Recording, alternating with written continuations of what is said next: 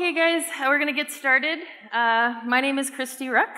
I'm a senior product manager at Instructure, despite what the app may have told you about my secret identity as a Vancouver public school instructional designer. That surprised me, too. Hey, if you got, I could have another job. Who knows? Yeah, so I'm going to pretend like that's my secret identity this week. So I've been at Instructure for about 3 years.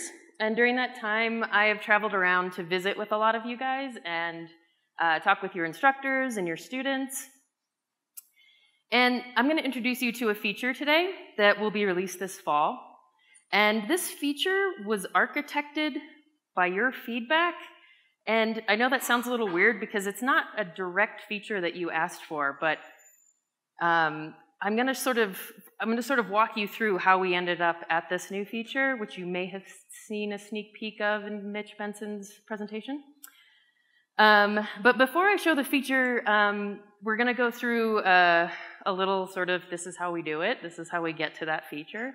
And we're going to start with a series of video clips. It's an episode of a television show, and I've pieced together clips so that it kind of tells the story of that episode. It's about 3 minutes long, so, kick back. And so all the clips together will tell a story.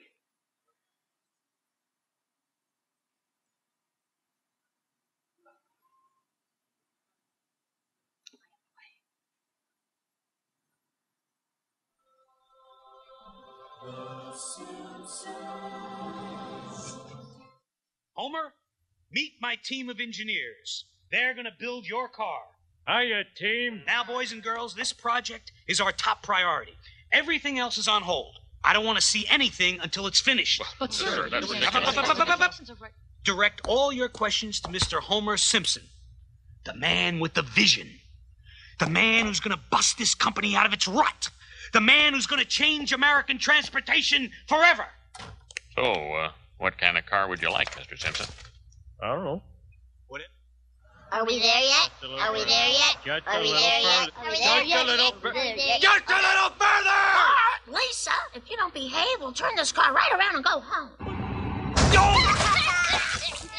All right, you eggheads. I want a place in this car to put my drink. Sir, the car has a beverage holder. Hello, Einstein. I said a place to put my drink. You know those super slakers they sell in the Quickie Mart? The cup is this big. Extremely large beverage holder. And I'm not done yet. You know that little ball you put on the aerial so you can find your car in the parking lot? That should be on every car. Little ball. And some things are so snazzy they never go out of style, like tail fins and bubble domes. I want a horn here, here, and here. You can never find a horn when you're mad. And they should all play La Cucaracha. Can do, Mr. S. And sometimes the kids are in the back seat. They're hollering. They're making you nuts. There's got to be something you can do about that. Maybe a built-in video game would keep them entertained? You're fired. What is my brother paying you for? What about a separate soundproof bubble dome for the kids with optional restraints and muzzles? Bullseye! And another thing, when I gun the motor, I want people to think the world is coming to an end. Rum, rum, rum! No, no, no, no, no, no, no!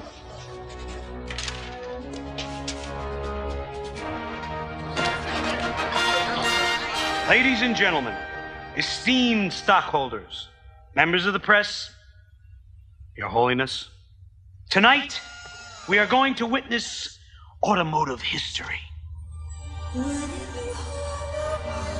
All my life, I have searched for a car that feels a certain way. Powerful like a gorilla, yet soft and yielding like a Nerf ball. Now at last, I have found it. Ladies and gentlemen, presenting the car designed for the average man, the Homer.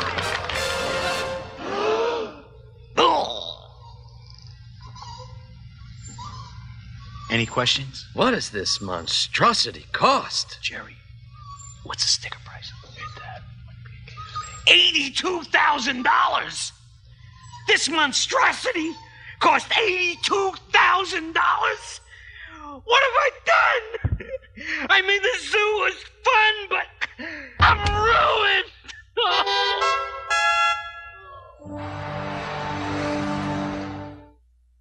In in today's dollars, it would be $128,000. I actually have the Matchbox car of that car sitting above my kitchen sink because I use this example often when I'm talking about how to do what I do. Let's see. Oh, sorry. We'll get there. All right.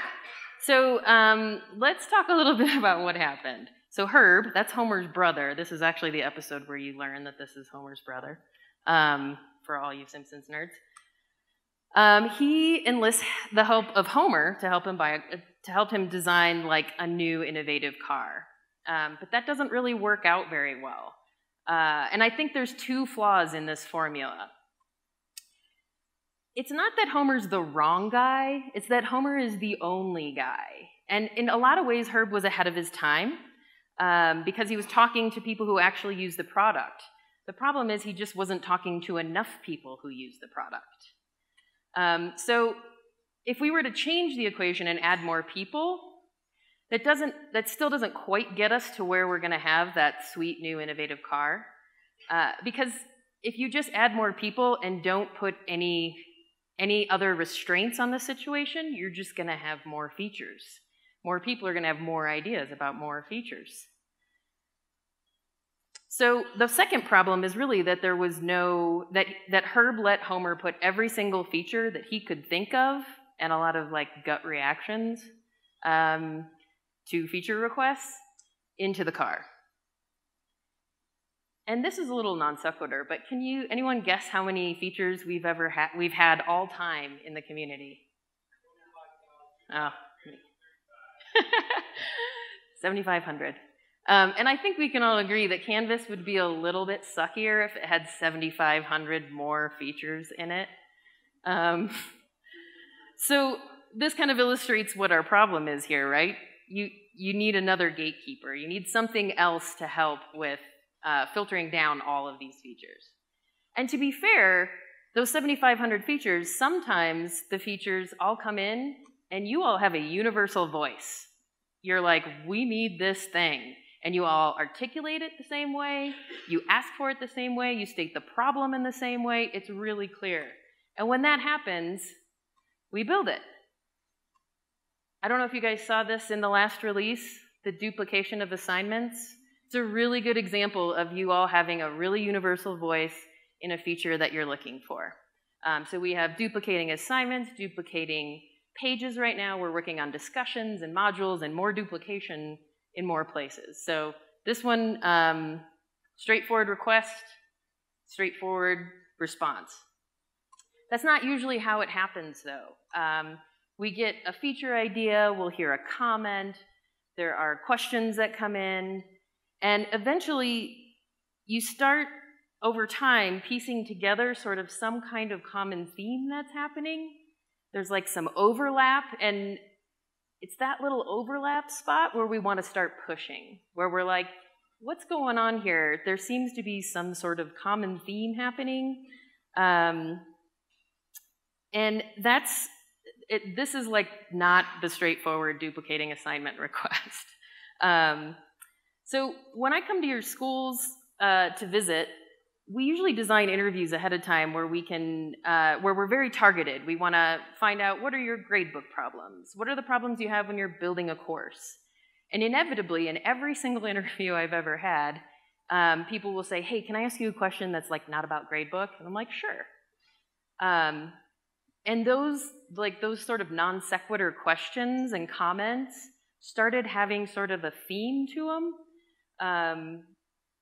And it's that theme that sort of, those off-topic themes that I'm going to sort of take you through a few of them here. First, from instructors, how do I get more things on the to-do list? Why is recent feedback at the bottom of the dashboard? I spent all this time trying to give them good feedback, but it's not surfaced enough for students in Canvas. I use differentiated assignments, and it takes forever to figure out who has what due today, because they're all differentiated. Lots of to-do lists, this is how it should be ranked. we need to surface the importance of it more often. This one is probably the most common thing I've heard. And then this one is one I've observed a lot. Assignments and events as workarounds just to get it on the calendar and on the to-do list. Because these assignments are non-submission, non-graded assignments. And whenever I ask, why do you have a non-submission, non-graded assignment? Because I just need my students to do it, and if it doesn't show up on the to-do list or on the calendar, they're not going to do it. So we talked to some students. Not shockingly, characters play a lot here. I hope you guys have seen The Simpsons. So yeah, a lot of focus on the to-do list. And we weren't even asking them about the to-do list. We'd just say, hey, how do you decide what you're going to work on when you have homework? To-do list and calendar. Like 4th graders and graduate students, all the way through, all of them. That's where they're going. It's just Ralphie. So yeah, I have lots of courses, and the only place I can go in Canvas to see across all my courses is the calendar and the to-do list, so that's where I go. Sorry. So we had an idea, what could we do that would solve this problem? Because this problem isn't just from the student's perspective, and it's not just from the instructor's perspective. So we started doing some testing. We went through a lot of iterations. Before I show you where we ended up, I just want to go back to our equation here. We started with the to-do list. We tried to narrow in on what the problem was. We did a lot of user testing, and we ended up with this really cool new dashboard option. So I'm going to show you this for real as a student. So there's an option right here when I log in. Can you guys see this? I'm going to try and make it big. Can you see it all right? So then no. All right, so this is just my beta environment. And so this is a fall release. We'll go to the list view. And there's a couple of things here that you might notice. The first thing is, did you see this page on my to-do list? It's a page. You can tell me to read it. You can tell me what day to read it. There's also some completed things, but I can bring them back. So like, just because I dismissed it on my to-do list doesn't mean it's gone forever. I just already submitted it, so we checked it off for you. And next time I come back, it'll be collapsed again. There's also an announcement on my to-do list. So I'm not going to miss that thing. And I'm going to show you guys how to do these things. So it automatically will show me today, but I can scroll into the future and see tomorrow. And I can keep going. And it tells me the days I don't have anything yet. And this new activity at the button with the broken icon, try and pretend like you don't see the broken icon. This is anytime I have a new grade or new feedback. And since we just built our own doc viewer, we'll be able to let students know when they have new annotations on the doc, which is pretty cool. So, see this missing tag? This is another thing we did. We tested a lot of ways to get students to see when they have something missing, and you would not believe it, man. We would put it in bright red, flashing, totally passed it. Didn't even look at it. See that little 5? They all clicked on it. It's the first place they go. What is that? Oh, I have stuff missing. Like, every single kid. It was awesome. So, see this even and odd numbers that was missing? Oops. So that's on here too. And I can dismiss it, but it'll still be on my my list up here as missing. Sorry, I just scrolled up. I am really bad at using this trackpad. I'm sorry. So yeah, it's still missing even though I dismissed my notification about it. It's still missing. So we're going to try as hard as we can to make sure they know it is for real missing. And with the new gradebook stuff, which I will be presenting about tomorrow at 10, we're going to give you manual ways of marking things missing. So you're going to be able to really get it in their face that it's missing. So one other thing that I think is kind of cool, if you look at my today, do you see this to do? I added that for myself as a student. I can add stuff to a course, so I can say like, what's a reminder for somebody's course? Tell me something to remember to do.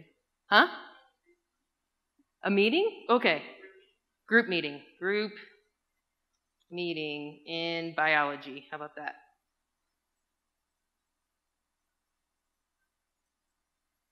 So now I have a reminder that I have a group meeting, which will also show up on my calendar. Woo! So these are like my own reminders. Now eventually we also want to allow students, for those institutions that don't have any due dates, we want to let students put their own sort of to-do dates on them, so not due-due, with the ability for teachers to override that with their own due dates. So let's see. Oh, I'm going to show you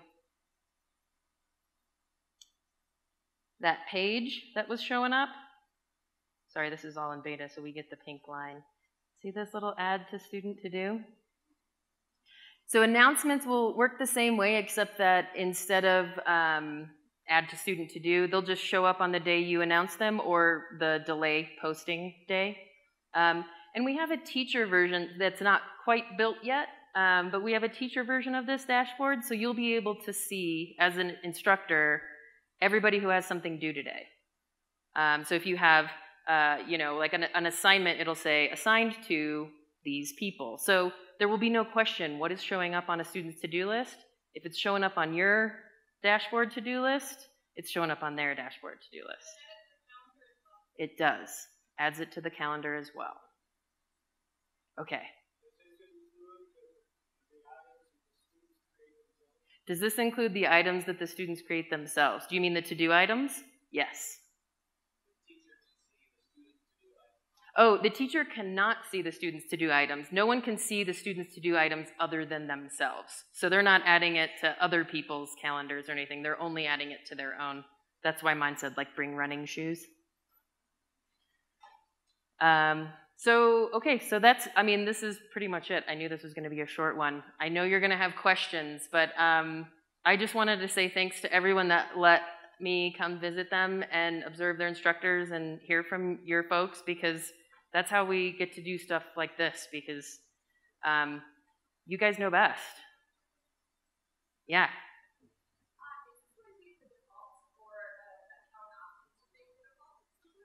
We may do an account option to make this a default. We're going to start with just adding it to that little cog and drawing a little attention, like, hey, there's something new here, so people can go test it out. But I think that this will become what people use. Yeah. Can you share that video? It's season 2, episode 15. Old school. They were still drawings. So with the course parts that are kind of here, would it be cut off over here, or would that flip back to the dashboard and change the color? Oh yeah, you can still flip back to the Could they edit that from here? Change the color from here. Not right now. We're not letting color change from. Maybe eventually we'll allow color change from here on the course cards. Sorry, I didn't repeat the question. Okay, it's really hard to see you guys, but I think I see more hands. Blue shirt.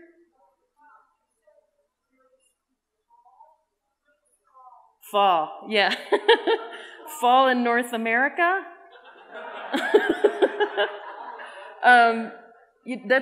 I don't have a specific date. We want to make sure we have as much stuff done and it's really, really well tested.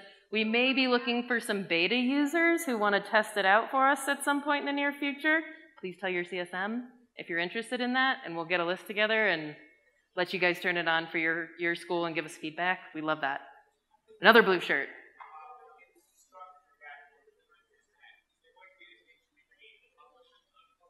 Yes, so, that's the other thing about the teacher version. Oh, yes. So he's asking about published and unpublished state. So the teacher version of this will allow you to add and edit assignments. So you'll be able, just the same way you can in the teacher app, you'll be able to do all the editing of like the metadata, like when it's due, whether or not it's published, that kind of stuff.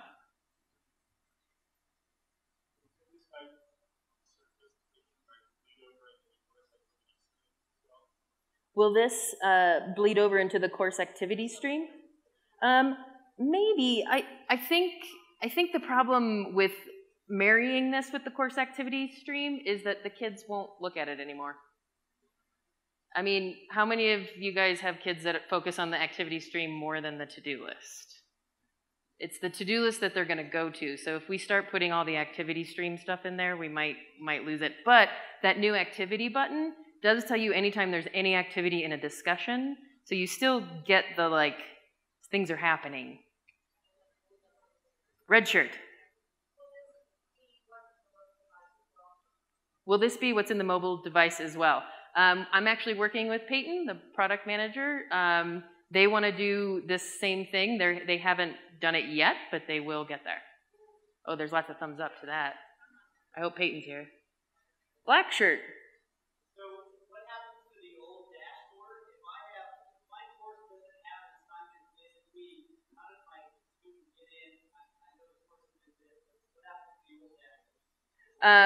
If there's no assignments in any of your stuff, we have a really cute little thing that says, hey, you don't have any assignments, go back to the other dashboard. It's a desert, actually. It's a desert scene. Ain't nothing here. Do all the calendar events show up there? And I ask that because when we populate our course, we automatically put like term-specific dates in the course calendar for like last day to add drop. So would it show the students for 5 courses of say, hey, this is the last day to add drop? Yeah, we're not quite to calendar events showing here yet, but we are going to get there. That may be problematic. What?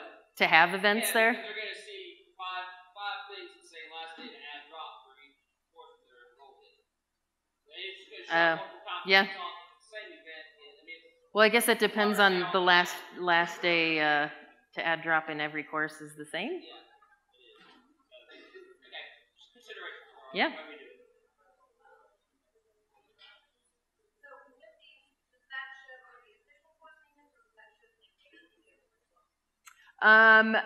Does it show the official course name or the nickname? I think it's showing the official course name. Well, it's the one that you type in. I know the field.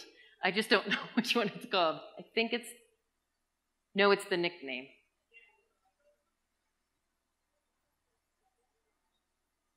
Okay, perfect.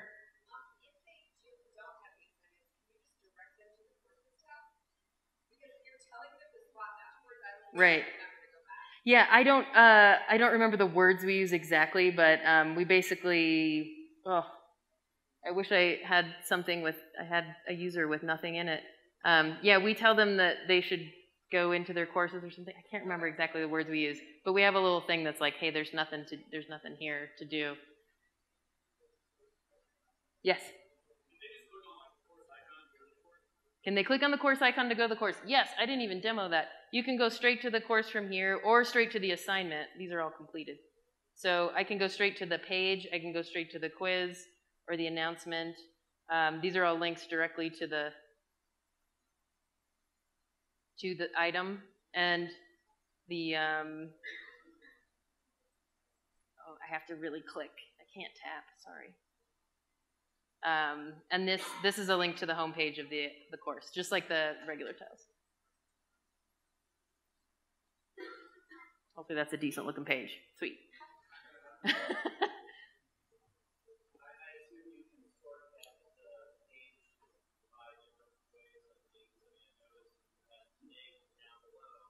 Oh, well, today, when it loads to today, and I had scrolled up to show you guys something else. That's the only reason it wasn't showing you today right then. I scrolled down to today because I had scrolled all the way up.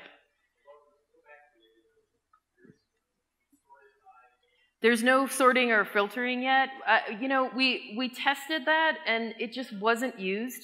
Honestly, like, students were just not really doing that. We thought, oh, they'll filter their courses down. They'll want to sort this. We had a billion different filter and sort options. Didn't touch it.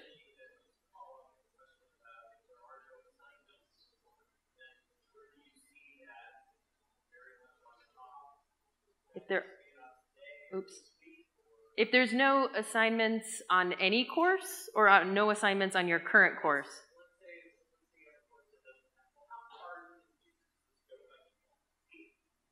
It goes as far into the future as there are things. Yep.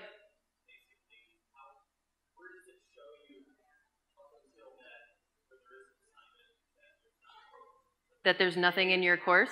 It doesn't state every day there's nothing in your course today. It says the days that you have things and the things that you have to do. There are two other ways you can get into your course, either the courses tab or going back to the other dashboard. So it seemed a little silly to add a third and fourth way to get into your course. I want to, yeah. Yes.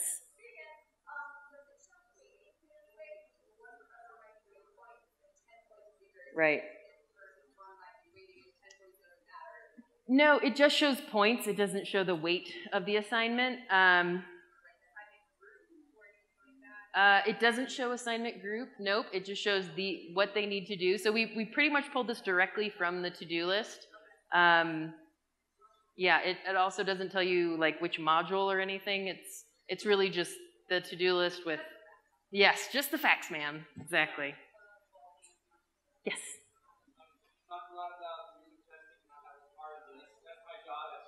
Yeah. I'm wondering if it would be okay to tell everybody I'm going to be exactly the photos of people's badges if they want to participate in your testing.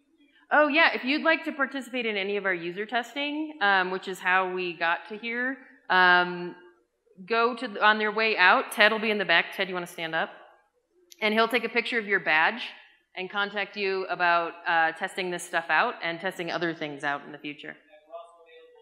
Oh yeah, the Canvas Lounge. That's a good place to go to. Okay, any more questions? Thanks, guys. Oh, one more.